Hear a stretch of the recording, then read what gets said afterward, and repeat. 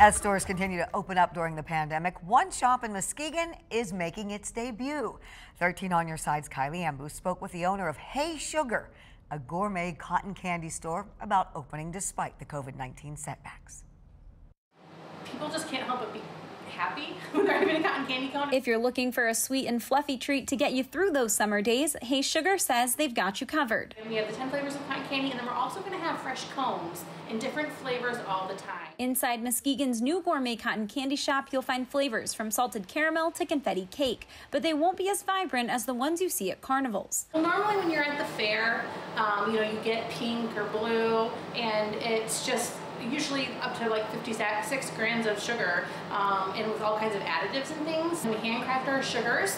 We use organic cane sugar and natural flavors and colors. Our colors are pretty muted, more pastels. A lot of them are even white because we focus more on flavor instead of color. Owner Danielle Bradfield is a native of the area and says the inspiration for her business came from a by-chance moment. I did not grow up wanting to be a cotton candy owner. And I came across this super cute cotton candy cart with balloons, and I just really fell in love with the aesthetics and the fun of it. But opening her first storefront in the midst of a pandemic wasn't what she had in mind. It didn't happen how we were expecting, but I feel very grateful and felt like it was the perfect opportunity to kind of pivot our business. Up until now, the business had been strictly mobile. A lot of corporate events, weddings, birthday parties. But now with shops opening up, those excited for a taste can head into the store on Friday during the virtual Taste of Muskegon. In Muskegon, Kylie Ambu, 13 on Your Side.